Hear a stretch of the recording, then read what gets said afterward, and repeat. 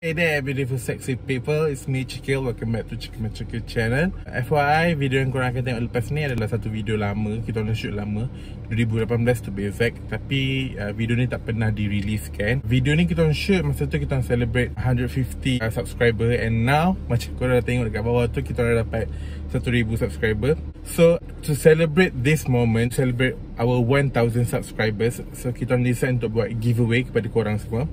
Tapi problem ni kita orang tak tahu nak bagi apa. So we need your help to suggest apa patut kita orang bagi untuk korang as a giveaway. Video ni akan ada 2 part, part 1 dan part 2. Untuk part 1 ni aku perlukan bantuan korang untuk komen atau suggest apa patut kita orang bagi as a giveaway. Korang boleh komen kat bawah.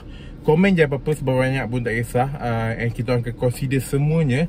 And nanti kita orang akan pilih satu idea as our giveaway. And giveaway tu akan start pada part 2 punya video ni. Itu point pertama. Point kedua pula, aku nak korang untuk dapatkan video ni 50 like. Okay, sikit je 50 likes je, and kita orang akan releasekan video part 2 tu. And dekat situ bermulalah giveaway contest tu.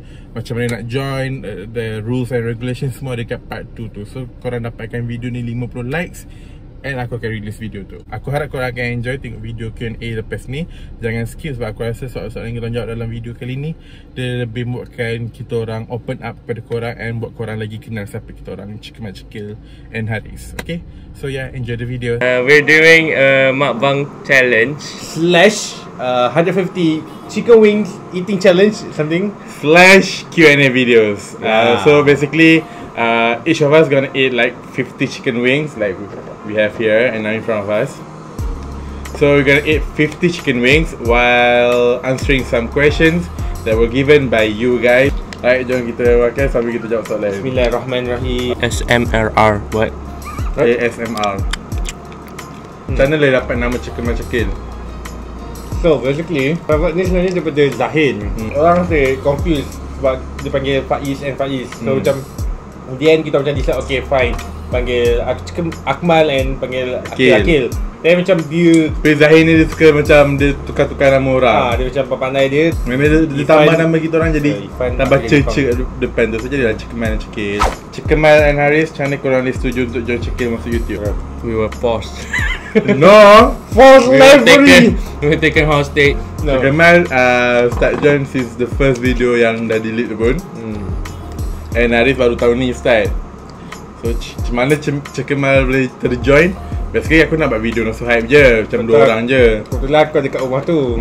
Dan aku I help him in kebetulan dia ada rumah dan aku macam perlukan orang untuk tanya that question ke macam tu. Ya, dan betul satu challenge yang kena third person tiebreaker. So kita main whisper challenge. So masa tu lah Cikmal join. Dan tiba diorang macam, wah, we need this pelat guy more. And then tada, I'm here.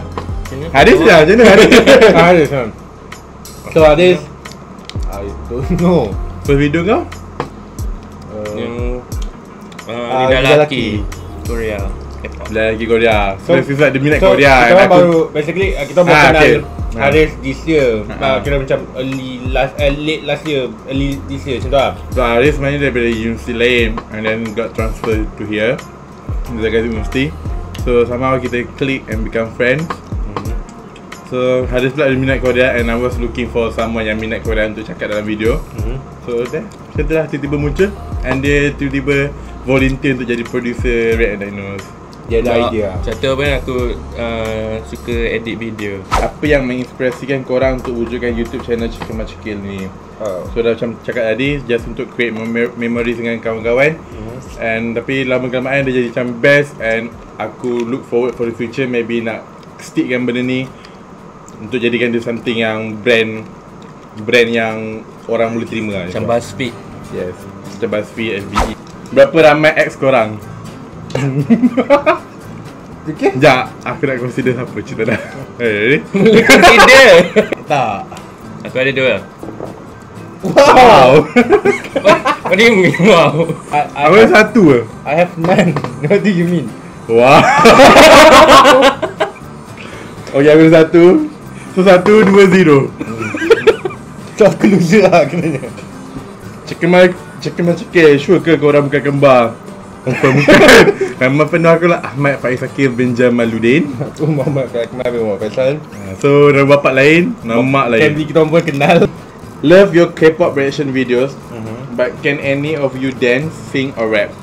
Cik boleh rap. Cik boleh rap. Cik boleh rap. Rap. Haris boleh dance. Kemal boleh buat apa? Cik Kemal boleh rap kak? I cannot do anything actually. I'm a loser.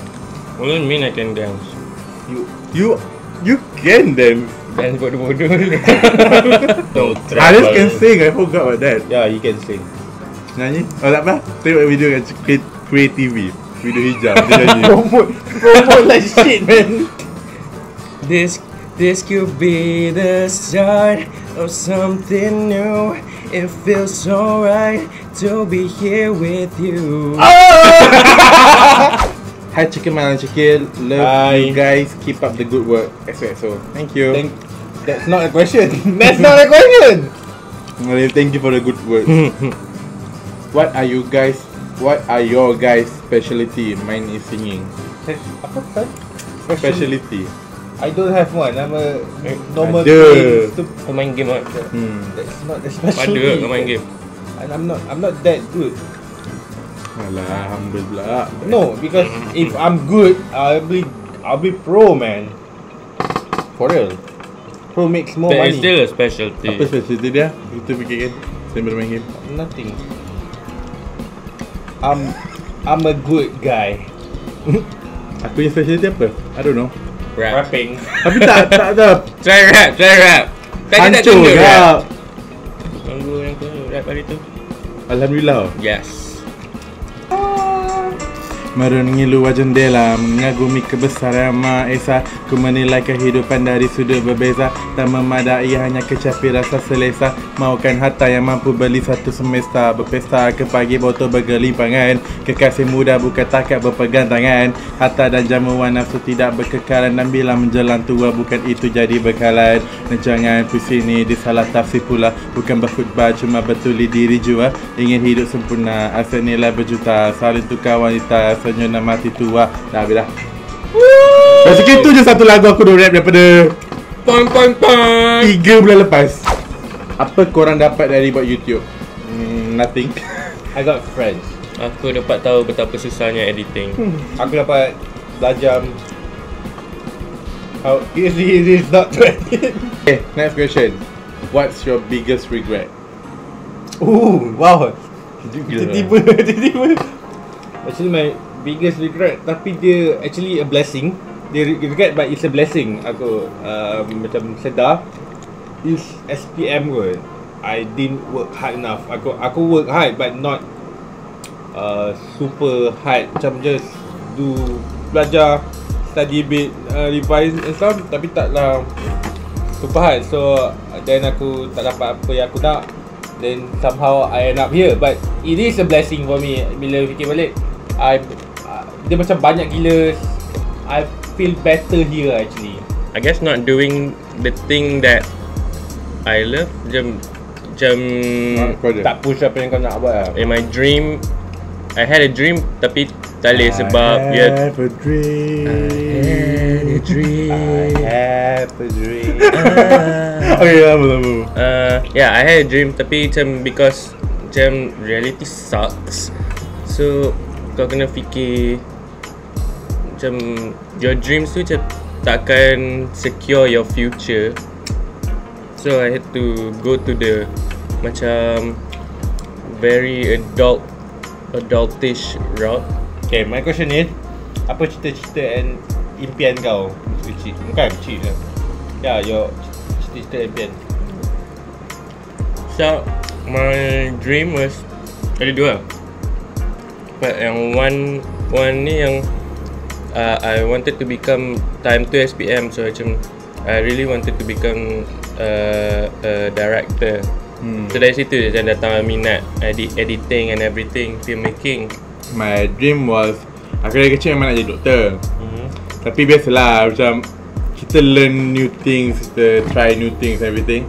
So at certain point masa childhood aku, I wanted to become a storyteller. Tak kisahlah produce shows, produce movie, direct, editing, script writing, but I want to create story and bagi orang tengok benda tu.